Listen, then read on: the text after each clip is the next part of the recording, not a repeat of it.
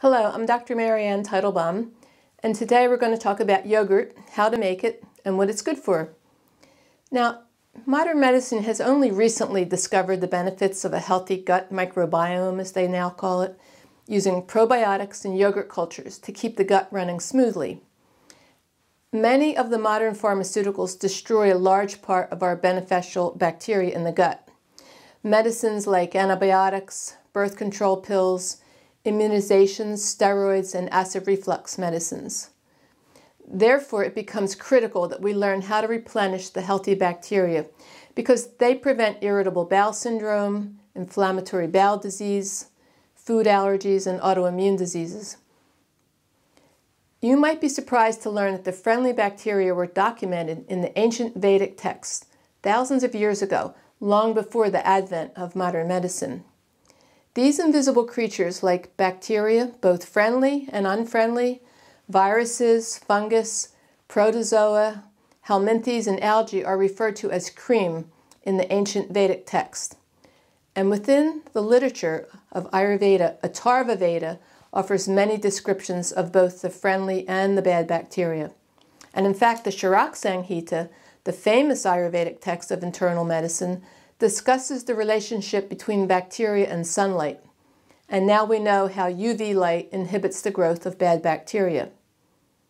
Now, the Shakavansya lineage of Ayurveda, known as SVA, which is my teacher Vaidya Ramakant Mishra's family lineage, coined the term yoginis when they referred to the friendly bacteria because they receive the prana, or the life energy, from what we consume in our diet and deliver it to the whole body. Prana is that universal cosmic life energy. It's found in all living things like amoeba, plants, animals, and humans. So the yoginis, in essence, connect our inner body with this universal body and act like little goddesses that give and support life from both a mental and a physical perspective. Nowadays, it's well documented how the friendly bacteria in the gut make 90% of the neurotransmitters in the brain, which dictate our mental state. But they're also responsible for the breakdown and absorption of nutrients into the bloodstream from the food we eat. So that keeps our physical body strong into old age. They also stabilize the immune system, preventing it from attacking food, or worse, your own body, which could result in both food allergies and autoimmune diseases. So it's no wonder they were considered little goddesses, which protect our physical and our mental health. Making your own homemade yogurt is one of the best ways to nourish your body with these little yoginis, but since it's cold dairy, it's considered abhishandi, which means it can form ama, or partially digested food, which is clogging to the body's physical and vibrational channels. This is why we always have to add heat to cold dairy to prevent its cold, clogging nature. That's why we boil milk before we consume it, or we simmer the butter and clarify it to make ghee.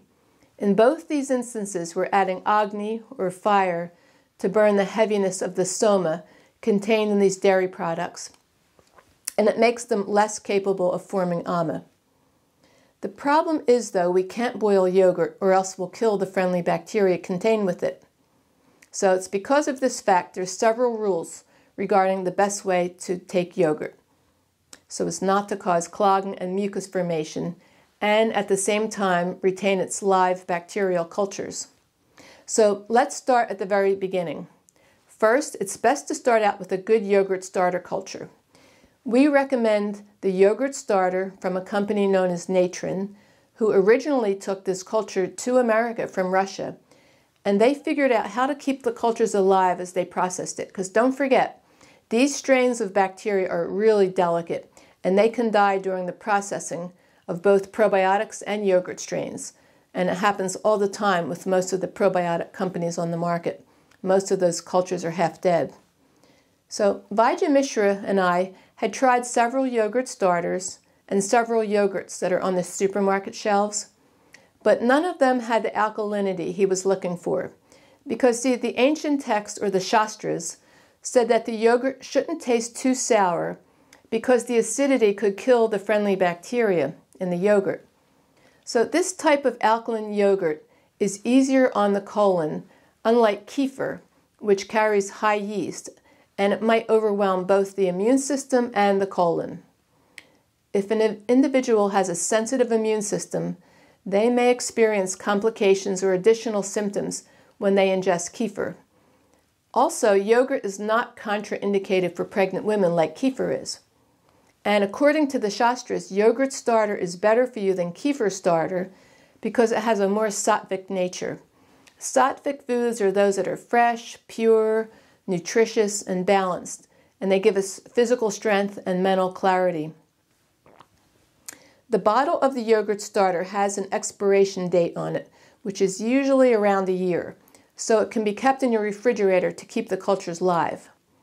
The jar will tell you exactly how to make the yogurt, but basically you would heat 6 to 8 cups of whole, non-homogenized milk, if you can get it, over a low flame to at least 180 degrees Fahrenheit, which is 82 degrees centigrade.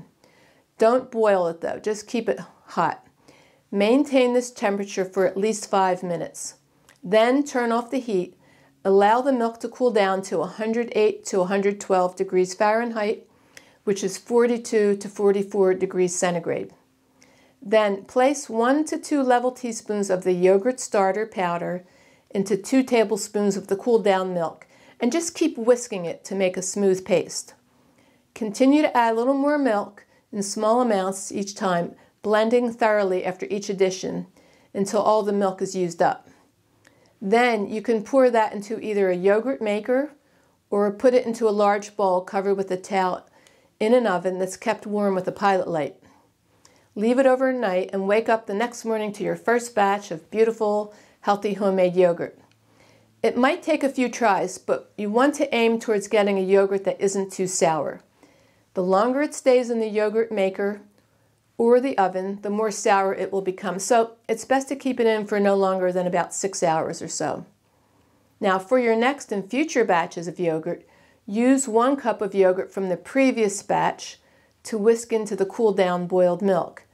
And you can do this for about 2 months. But each time you make a new batch, there'll be a little less live bacteria in that new batch. So it's good to start over with the yogurt starter powder about every 2 months to guarantee that you'll have lots of beneficial live cultures in there. Once you've made your yogurt, you'll be so excited to try it and receive its numerous health benefits. There's several things you can do, though, to cut back on its channel clogging aspect. First, you could make a medicinal lassi, where you blend 1/4 cup of plain yogurt with 3/4 cup of room temperature spring water with a pinch of ground cumin and 3 cilantro leaves. Blend it in a blender for about a minute and skim off and discard any fat that rises to the top.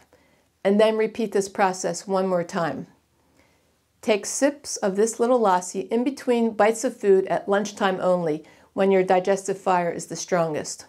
Or you could try wrapping the yogurt in cheesecloth and let it drip into a bowl overnight in the refrigerator. And you can drink these drippings again at lunchtime in between bites of food. You could also try stirring the yogurt into your dal or khichdi or vegetables, grains, and you could eat the yogurt plain with a little bit of raw honey and some nutmeg. But because both the honey and the nutmeg are heating, and they can cut through the coldness of the yogurt, which will decrease its mucus forming quality. You can even try to boil the milk with a cinnamon stick or a few thin slices of fresh ginger in the very first step of making the yogurt, strain them out, and then whisk in the yogurt culture once the milk is cooled down to the correct temperature. Both these spices, the cinnamon and the ginger, add a little heat, or agni, to the otherwise cold clogging yogurt. And if you're very sensitive to the mucus forming quality of yogurt, it might be best to consume it only in the summertime, when the sun's closest to the earth and it's warming up your digestive fires, which will help you digest it better. Now, many of you, though, are allergic to dairy products, and so you're consuming coconut yogurt made with coconut milk. The problem here is that coconut is considered a heavy fruit, which also needs a strong metabolic fire to digest it. So if you make yogurt out of it, it becomes too heavy for most people to be able to consume without making some ama out of it. But just using the coconut water obtained from a fresh coconut is okay, because you'll get the health benefits of the coconut without the clogging properties of the coconut milk. So here's how you get the coconut water out of the coconut. Press into one of the three eyes, which are at the top of the coconut. One will be a little soft, so pierce it with a screwdriver, turn it over, and strain it into a glass. Warm up this coconut water to about 98 degrees, which only takes a few seconds, in a pan over a cooktop. Keep a thermometer in the coconut water so it doesn't overheat, because too much heat will destroy the friendly bacteria. Whisk in a teaspoon of the yogurt starter, and then you could put it in either the yogurt maker or the warm oven for about 6 hours or overnight. Refrigerate it in the morning, and every day take about 1 to 2 tablespoons of this on an empty stomach, whatever you can tolerate. Now, yogurt itself doesn't mix well with fish or spinach, and it also doesn't mix well with fresh fruit. And you might ask, why not fruit? Because many of the yogurt companies have it mixed in already with fruit, and so many people do combine it with fresh fruit on their own. But see, both yogurt and fruit are considered somogenic, which means they both contain a high amount of cooling soma. Since soma is so cooling, it takes a strong digestifier to break it down, and if it isn't digested properly, you can make ama, or partially digested channel-clogging residue, from this cold food. Always remember, ama in Ayurveda is considered the root cause of all diseases. And if you make ama after a meal, you'll feel real heavy and sluggish, kind of bloated. And as it clogs your channels, you might feel stiffness and inflammation in the joints and muscles. Now, while some people might be able to digest fruit and yogurt together, most people don't have enough metabolic capacity to properly digest it. And in fact, I remember Vijay Mishra cringing when I told him that people in America eat bananas with yogurt, both of which are heavy and channel clogging.